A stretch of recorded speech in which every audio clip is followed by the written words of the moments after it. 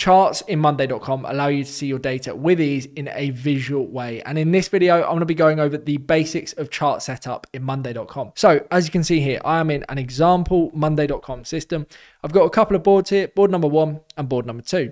Now I would like to go ahead and create a graph. So in order to do so, we want to go ahead and create a dashboard. To do this, press the plus button on the top left-hand corner here, and then we want to go ahead and create a new dashboard. For the sake of this video, I'm going to call this example dashboard, and I'm just going to leave it as main, but if you would like this dashboard to be private to you only, that's absolutely fine. Just select that option.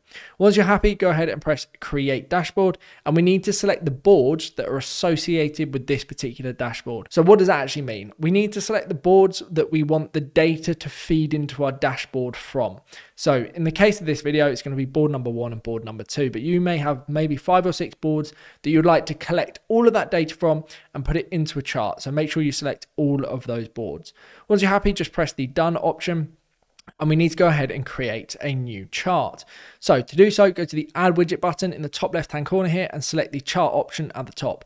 If for whatever reason this has changed, go to more widgets and just search chart in the top left hand corner and go ahead and select the chart option. Once you've added a chart widget, we've got a couple of options here. We can go ahead and press the 3 dotted button and we can dock this widget so it takes up the entire screen. You do not have to do this, however, and you can have multiple charts per dashboard. For the sake of this video, I'm going to leave it as is, and now we just want to go through some of the settings options. So we've got the settings option here, and then this is going to give us loads and loads of stuff we can cover. So firstly, we've got our chart type. So I'm sure you're all familiar with the pie chart. We've got a bar graph, we've also got a line chart, and then we've got stacked bar, and we've got bubbles as well. So lots of different options. I'm going to try and go through as much as I possibly can. So a pie chart looks just like this, very self-explanatory. A bar graph like this, and a line graph just like this, okay? We then have a stacked bar graph. Now a stacked bar graph, you can see here, is stacked by something. So it's a bar graph based on status, stacked by something else. So it allows us to condense more information into one graph.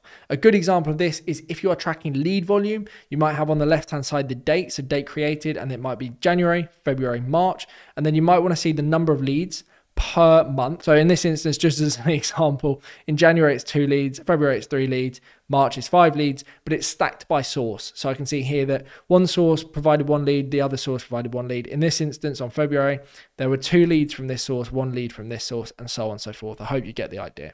And then we got bubbles. I'm not going to go into bubbles in this video. I don't think they're that exciting. We've got a few different pie chart options, and then we've got the different line graph options as well. We've got line fixed, we've got line smooth. We've then got a stacked line graph, which is more or less the same principle as a stacked bar graph.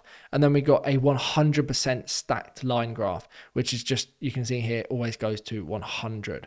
We've got a few different bar options, stacked and then 100% stacked. And then we got column, stacked column, and then 100% stacked column. And then we got area, we got stacked area, and then 100% area. I hope you get the idea around these. Lots of different options for you to test.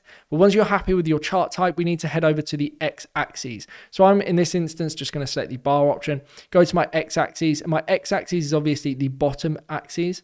We need to go ahead and select what dictates our x-axis. So we can do this all at once. So if you've got multiple boards associated with your dashboard, then you can go ahead and select all at once, or just go one by one. So you can see here, we've got one by one, and we want to go ahead and select, let's say, the status from each board on a one by one basis.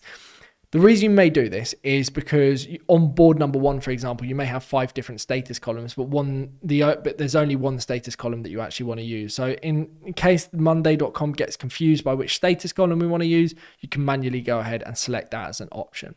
So once you're happy with your x-axis, we then need to define our y-axis. So you go to our y-axis here, and we've got a few different options, again, all at once or one by one. So then we've got the column that defines it. So here we have 2 options. We've got count items, which is the total number of items per status. So 2, 3, 4, or we've got rating. So we can see we've got rating options. Now this is going to vary significantly dependent on the column options you have available on your different boards. Okay. So the x-axis, it might be value. So if I go ahead and show this as an example, I'll go to board number 1, add a numbers column, and go to numbers, and then put, let's say, 5,000 in this, 2,000 in this, 1,000 in this, and then I'll go to board number 2 and do exactly the same. So I want to go numbers again, There we go. Let's say 3,500, 2,100, and then let's say 4,000. And then I'll go back to my example dashboard, go to the settings again, go to my y-axis. You can see here, count items, we now have the number functionality as well. And that automatically works it out. If we need to do it on a board by board basis, we've got numbers, then numbers again. Now what we can do is do a calculation function. So we can do a sum of, or we can do the average, or we can do median, min, or max. In this instance, let's say do the average. So per status, this is the average amount. Each item equates to, or we can do sum of. So all of the items in the working on it status equal 9,500. All of the items in the lost status equal 3,100. So hopefully you get the idea there. Once you're happy with the y-axis, we can move on to benchmark lines. So benchmark lines allow us to put a benchmark. So let's say we add a number value of 5,000, and then we define a benchmark as the minimum. And then we can add another benchmark. We could say 7,000 or 8,000 as the goal, let's say.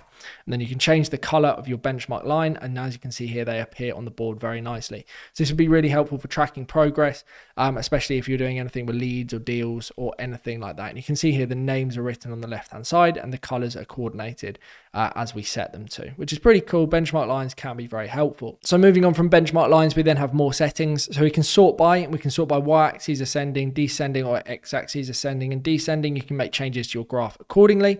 We can show only top/bottom items if we want to, and then we can also show cumulative data, so cumulative totals as opposed to just the actual amounts, and then also show or hide empty values.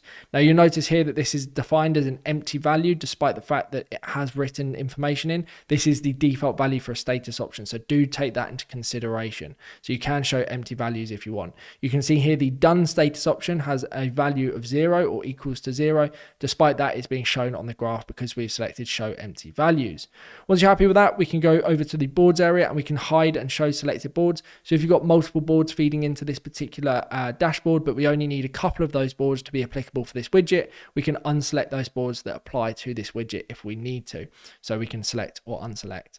Then finally, we can define groups. So if there are groups that you would like to exclude from the dashboard, you can go ahead and remove that. So let's say group 2 for both board 1 and board 2 are not applicable, or let's say group 1 from board number 2 is not applicable, group 2 is. You can see how that makes changes and excludes groups. So if I go to board number 1, you can see we've got group 1 and group 2. If I unselect group 2, then it removes it from the actual graph itself. So once you've got your group set up, you are good to go with your chart. You can go ahead and hide the settings option and select the view option, and this is how you can view your data. Now I appreciate this is not particularly nuanced and may leave a lot of open questions, but this is just the basics of chart functionality inside of Monday.com. If you need additional help setting up Monday.com, whether that be charts or anything else, we'd be delighted to help. Check out the link below, book a call, and we'll speak to you soon. Otherwise, thank you ever so much for watching. I'll hopefully see you in the next video.